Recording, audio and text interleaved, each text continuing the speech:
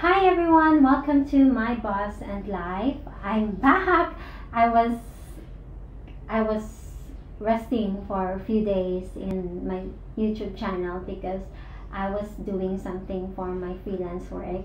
And yes, I'm back right now. Welcome to my boss and life. So I wanted to give my opinion about the withdraw Lenny, hashtag withdraw Lenny. So yes, that what happened last Sunday about the conference. So um, at first talaga I was really questioning why did Mayor Isko said it. It was a wrong move.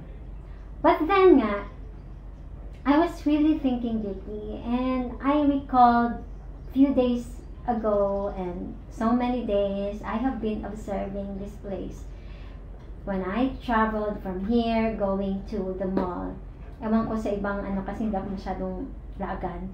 So from here going to the mall, I cannot really see Mayor Isko's face, yung mga tarpaulin, mga billboard. Nothing. Even one. I did not see it. And I was really wondering, bakit wala? Walang face si Mayor Isko. And then, nag-listen ako sa vlogs ni Mac Pablo. He was a blogger talking about content about Mayor Isko. And somebody also asked him if meron bang tarpaulin ganun. Sabi niya wala na daw siya. And then he said, kasi yung iba, kinukuha daw. And then, tapos, Mayor Isko daw has now no much money to spend on this kind of marketing materials. And I was really struck by it. That's true, no? He said nga, trapo kasi nga yun. Yes, nga naman, no? Ang dumi-dumi, nagdudumi lang sila.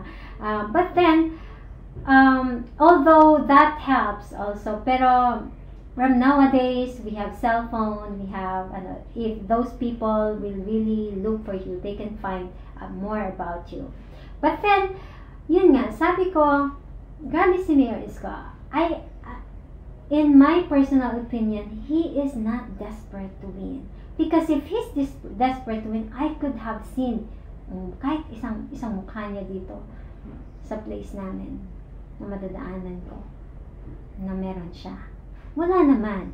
And then, the second, yun nga, sabi ni Makmak, meron din, wala, yung ibang place din here in Mindanao, he has not seen face of Mayor Isko. So, this man really is not desperate to win because of power. He is desperate to win because of helping. Yun nga yung goal niya, makita mo naman, sabi niya, he wanted to stop, para na meron tayong option to choose, not a red and not a yellow, parang ganon, to stop those influences. And then here comes, sabi ko, when I look back on it, I told myself, I think that was also the right thing. He has the right to say it. Withdraw Lenny. It's just like nag-backlash lang yan kay Lenny kasi or their supporters kasi diba, they also said that withdraw Isko. So he said it back to them.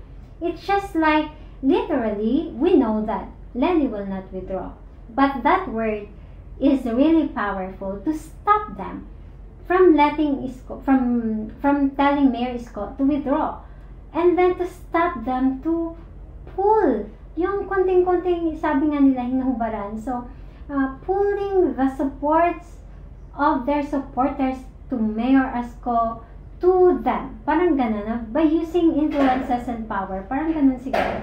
Because if Mayor Isko has no enough money and influences to face his opponent, then he can use the sword of the word to fight them. To let them stop that I am here standing in front of you. I will not back up. Parang ganon. Diba? So, parang ganon. That was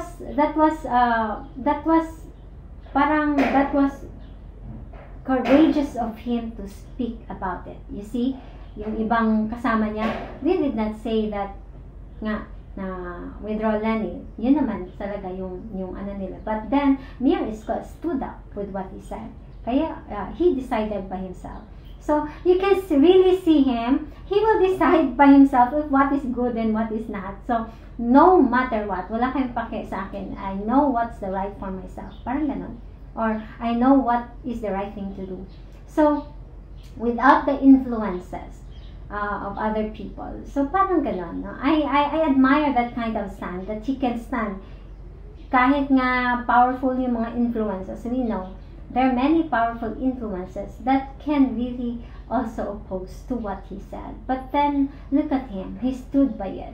So, parang ganon, we need that kind of leader. That's parang, okay, that's good, Isko, you said it. So that, once and for all, they will stop pulling you down and getting your supporters as well.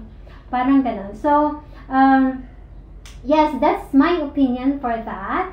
And thank you for subscribing my Boss and Life. Later on my video also, I will talk about this. Undecided and Isko Moreno. I mean the choice for undecided. Okay, thank you.